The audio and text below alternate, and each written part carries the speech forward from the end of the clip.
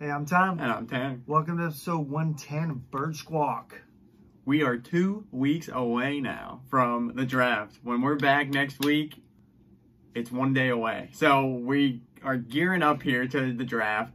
Lots of news. Howie and Saucy talked today. Some big time wide receiver comes up available. We'll get all into it now. I guess we'll start with Saucy and Howie kind of laying the land of what's going on before the draft here and kind of sounding like they know what they're doing. Yeah, it kind of feels like they have a plan. And, for what that's worth with Howie, who knows? Maybe he learned something from last year's draft. But kind of sounds like, they got option A, B, and C. And if things go their way, they're set to do something. If something gets messed up, they're set to do something else. But who knows? When all the fireworks start happening on draft day, who knows what they're going to do? I mean, me personally, I would love to see another wide receiver and a defensive player. Yeah, and he did make a note. He did say that it is a good linebacker draft. He did say that. So I don't know if that's tipping his cap maybe a little bit or just trying to make us feel better. Could be a smoke screen, too. There's a lot that could be moving on, and as we get closer, still could not tell you what's happening or where they're at. But we were talking today a little bit about, the wide receiver money range for veterans is just going through the roof.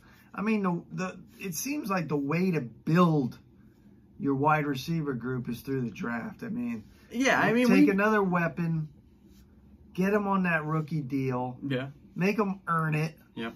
And let's go from there. Yeah, the Chris Olave thing has kind of grown. It really is a big question mark with a lot of these positions that the Eagles have been looked at as taking someone in the first round because there's a lot of depth in those positions. Linebackers deep, wide receivers deep. That's where the two big positions that I've seen, even the defensive line's deep. The main positions the Eagles have been tied to so far are deep. So it kind of leaves them, where are they going to be? And when you're talking about rookie wide receivers, you got to talk about the guy that becomes available today and kind of stir the pot, and everyone's going to be wanting to do different things. Deebo Samuel.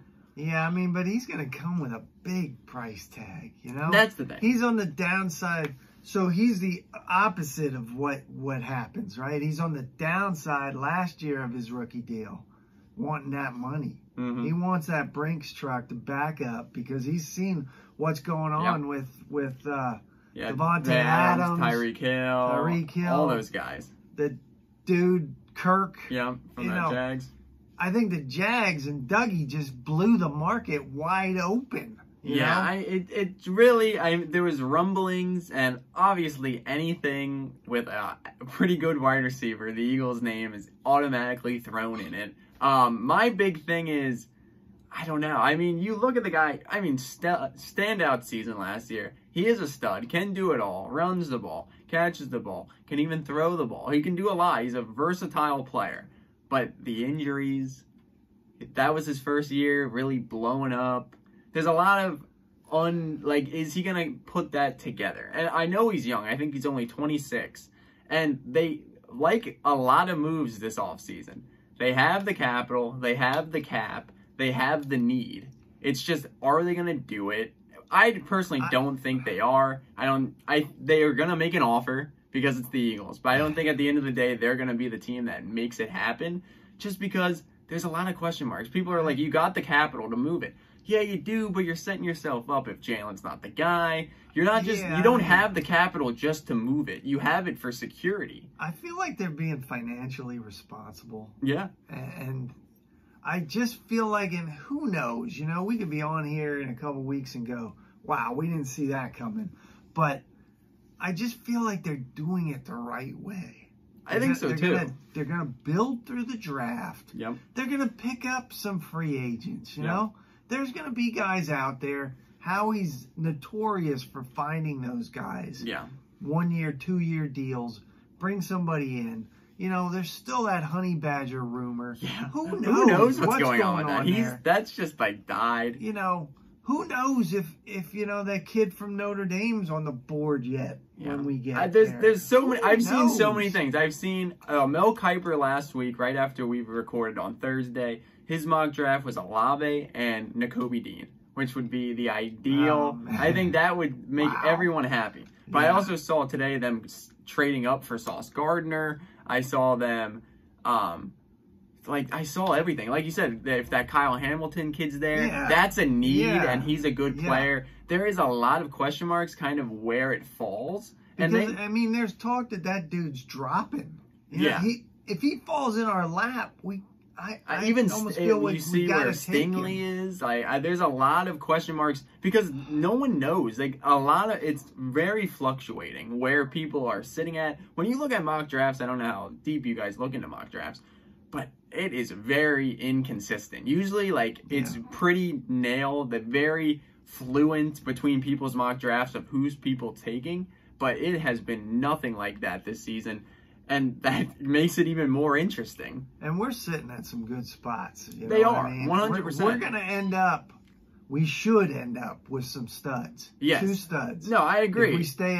If we stay or we move up or whatever they got going, we should end up with 2 studs. And like we talked about before, we've got to end up with 2 hits. You know what I mean? You got 10 picks here. Got to be a home run. And you got to nail on, I would say, at least 4.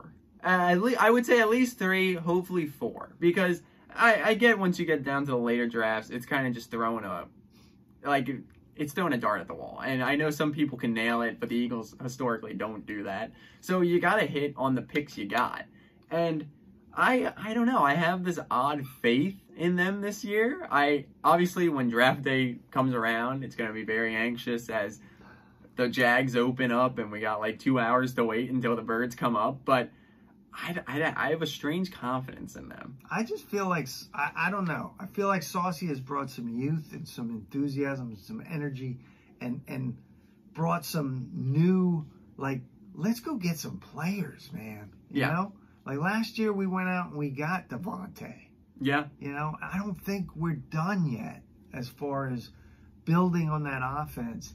But he's realistic and, he knows Gannon needs weapons as well. That's what I mean. That's where you look at the Debo thing. People are going to be screaming for Debo. But that's where I step back again and I'm like, all right, he's a good player. He's a young kid. He would be a focal point on this offense. He would do a lot. He would match up well and fit into this scheme well. The thing is, you got the capital, but do you want to put the capital out there without knowing where the rest stands? There's still so many holes in this team, as if we want to admit it or not.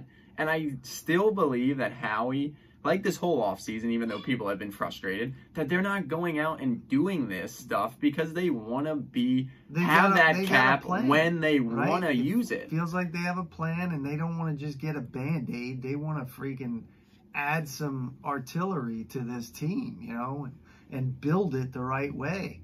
For the long, we knew when Dougie left, we had to get young. No, right? We were screaming that for years, that this team was old, and it still is old. But now they have injected it with youth. We saw that last year on the offensive side of the ball, and you try and do that again this year with the defensive side of the ball. I still think defense needs to be the focal point of the draft.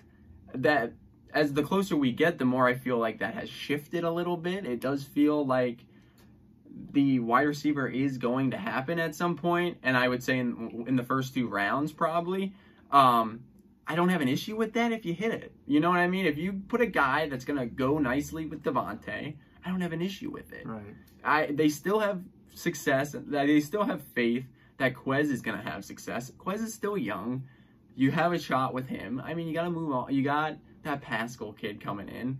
You see what happens. And we're coming into another year where are we committed to Jalen or not? That's where That's where I have been so hesitant with making these big time moves, because I think a lot of the fan base sees, okay, Jalen's the guy, and okay, so we have those draft picks, but let's go make those moves because we have those draft picks.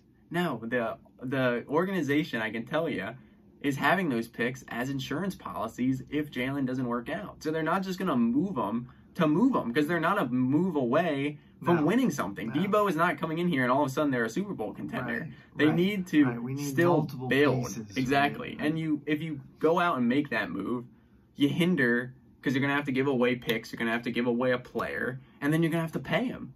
Right now, where the Eagles stand, none of that is positive other than getting the player. Everything else is going to hinder them. Correct. So that's kind of where we stand. That's where I stand. I think the offseason has been successful, even though it hasn't been sexy other than Hassan Reddick. And I think that Kaiser White guy has a lot of potential.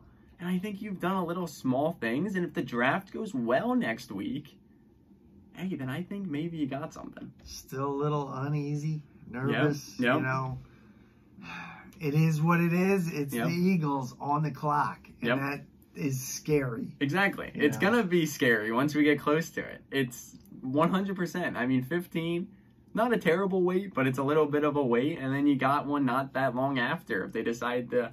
What happens? You know what I mean? We have to see if they eventually do take both or if they move back again or where they really are. We'll have to see. Who knows? Hopefully there's a little more clarity as we're here next week. But next week we'll be back and it'll be draft week. Yes, it will. It'll be time to sit down, watch the draft, and get excited. So we've talked about it for how long now, and it's almost here. And then the draft, and then it feels like football season's going to be there like that. It'll be the summer, and then September. Yeah, it'll be interesting. It'll be exciting. So we'll be back next Wednesday, as always, gearing up for the draft. So thank you guys always for watching. Make sure to like, comment, subscribe. Fly, Eagles, fly. Go Birds.